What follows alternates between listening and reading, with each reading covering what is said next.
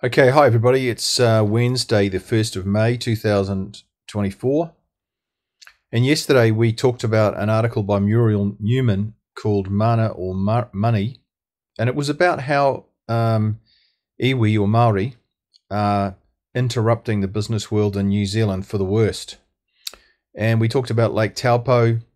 We talked about the Waikato River.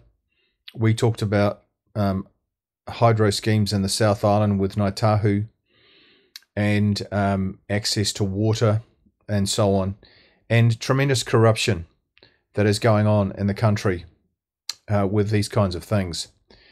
And let's pick it up today. It says this, but it's not just around lakes and rivers that iwi are muscling in. Muscling in means that they come into a situation with no authority, unlawfully, and they start interfering with what is happening with legitimate business enterprises. In the far north, the flow-on effect from the unlawful actions of local iwi are now threatening the mussel farm industry. Now, unlawful means that they're not lawful, but the police don't do anything about it. The government doesn't do anything about it. Local councils don't do anything about it. In other words, we have apartheid operating here. It's not one law for all. It's one law for Māori and one law for everybody else. And that's just a great definition of apartheid. That's a great definition of racism, of separatism. That's a great definition of two parallel governments operating in New Zealand, a Maori government and the elected government. Well, let's find out more about this situation up north. Every year between August and November, the breeding season for greenlet mussels, seaweed covered in mussel spat, is dislodged by rough seas and washed ashore. Now, mussel spat, this little term here, mussel spat is baby mussels. They're sort of in pupae form, and they are harvested off the beach in 90 Mile Beach, and they're taken off to mussel farms elsewhere in the country where they're in a very controlled environment, and they can grow to adult greenlet mussels, and when they become adults, fully grown, they're exported overseas. That's what it's about. So this mussel spat is washed ashore on 90 Mile Beach every year. And between August and November, they harvest them. Okay, so we got the idea. Once beached, the spat dies. So what you want to do is you got to get it quickly before it dies. So commercial harvesters scoop up the seaweed from shallow water, load it into refrigerated trucks, and transport it to mussel farms all around the country, which is what I've just explained. So they have to get to it pretty quickly so that it doesn't die. Otherwise, it's no good. The spat is then farmed for up to 2 more years before the fully grown mussels are exported to more than 70 countries. So this is a big business. This is going to 70 countries, New Zealand exporting greenlet mussels. Such is the global demand for greenlet mussels that this 350 million a year industry with 2,500 jobs has the potential to become a $1 billion enterprise. So there's massive opportunity for growth here, for increasing the size of this business, and to reward those who've set it all up and made it go. Good on them. Mussel spat has been harvested for 90 Mile Beach since the 70s. So this harvesting activity has been going on since the 1970s. So that's roughly 50 years. The mechanical harvesters that have been used for decades are essentially raised tractors with scoops and wide tires. The number of spat harvesters is strictly controlled by the quota system. So that's our government's involvement in making sure everything's done properly, and the collection methods follow a long-established code set down by the Aquatics New Zealand. So everything's done according to code, everything's done according to rules, and these rules are set by the government and Aquaculture New Zealand. So that ticks 2 big boxes, and that's all you should have. That's all you should need. That requires the mechanical harvesters to avoid shellfish beds, limit time on the beach, and steer clear of high areas of high cultural importance. But, it says, but in 2019, local iwi decided to disrupt the industry. Here we go. This is another example. Without proof, they claim mechanical harvesting was damaging taurua beds and leading to decline in numbers. So the key phrase here is without proof. They don't need any proof. That's what is the situation in New Zealand. If you're a Maori You don't need proof. If you're European, you need proof. Well, again, that's apartheid. That's racism. If you don't have one law for all, you have just apartheid and racism. You have South Africa. Well, let's read what happened. So we're going to click on this little hyperlink here and see what they say. And let's do that. And it leads us straight through to a New Zealand Herald article, and it says 90-mile beach spat resolved as harvesters agree not to use heavy machinery. So here is the people are harvesting the spat here on these trailers and, cars. So let's see what it says. Tensions on Northland's iconic 90-mile beach over commercial mussel spat harvest have eased after harvesters agreed to do the work by hand instead of taking heavy machinery into the southern end of the beach. So they're now having to do it by hand. That's pretty much like harvesting wheat by hand, which is what they used to do in the 17th and 18th centuries, but now we're having to do it in modern New Zealand because of iwi interference. Discussions between Te Rawa Hapu and the industry are continuing, with Hapu pushing for a permanent agreement not to bring machinery south of that big Maori name.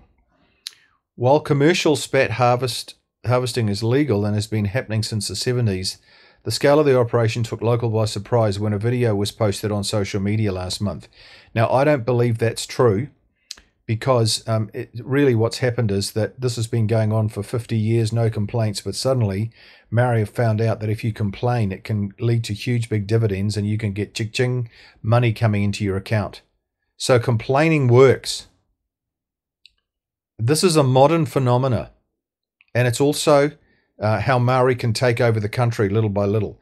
The clip shows 8 loaders working in the surf with to scoop up seaweed, then transferring it to truck and trailer units parked on the sand. So there's a picture of it, right? Of this tractor. The video sparked an outcry about the potential effects on Taurua and Tuatua beds and raised questions about whether the industry was sufficiently monitored. Under certain conditions, the seaweed that washes up on that long Maori word, 90-mile beach, that's the new Maori word that's never been asked for by the public, is covered in spat and the tiny larvae that grow into mussels.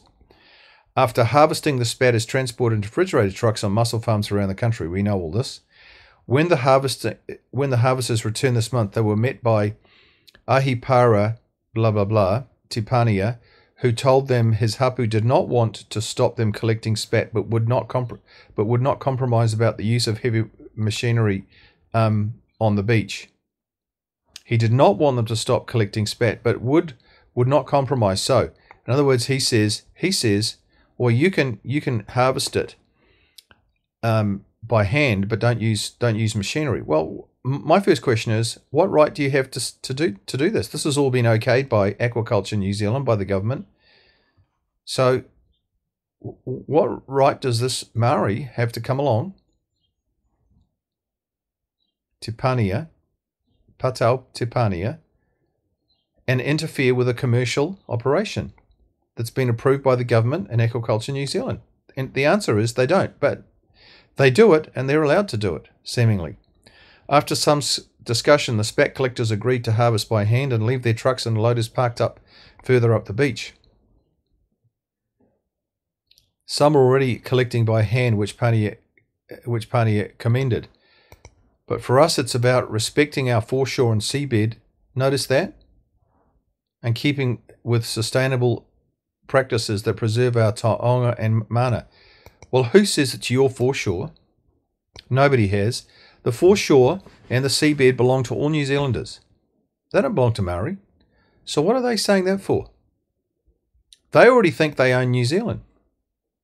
We're not going to allow that machinery to come up and down the beach. Well, who says so? Well, Maori do. So on what authority can they do that? Well, it's just because governments are too weak, pathetic, and the police to confront Maori about them taking over. This has always been our pataki kai, our food basket, and the practice was a huge impact across da-da-da-da-da. Well, hang on a minute. All New Zealanders have that where they go to fish and collect tauroas and shellfish, not just yours. See, the thing about this is that Maori are talking about this like they own it, like they own the beach, and it's theirs. The agreement reached during the latest spat fall, in which spat collectors agreed not to use mechanical harvesting methods south of that big long Maori word, was amicable and positive, said the chairman. We stand by our hapu in this decision to make a stand on this issue and will continue working with industry and iwi residents to establish acceptable industry standards and practice in our rowie. Okay, look, this is sort of like an alternative government talk. He's talking like he is the government. He's talking like he is the city council, the local council. He's talking as though he's got some authority, like he owns the beach, but he doesn't. Mussel spat harvesting is covered by the quota management system and a code of conduct in aquaculture New Zealand. Well, that should be enough.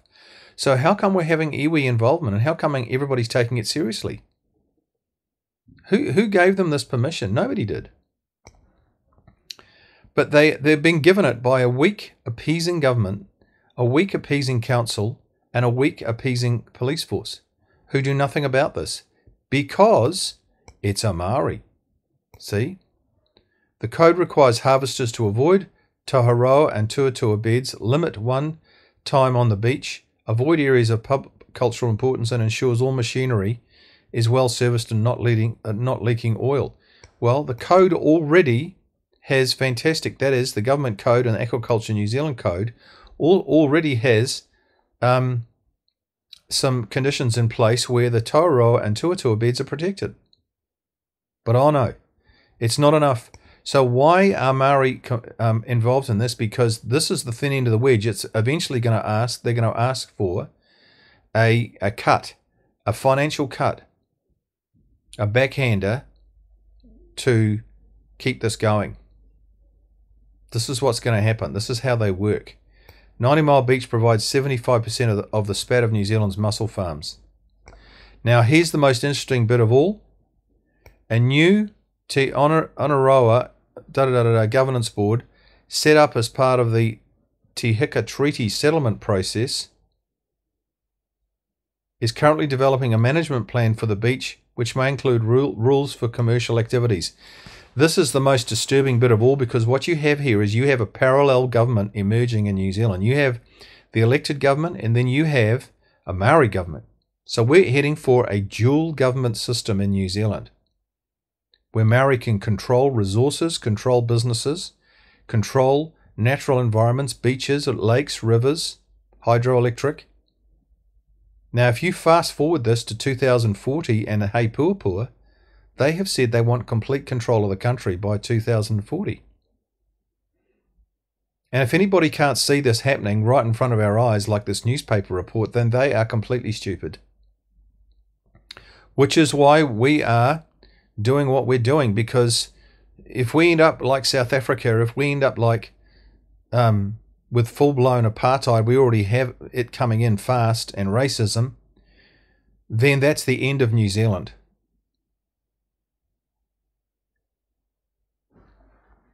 Have a good day.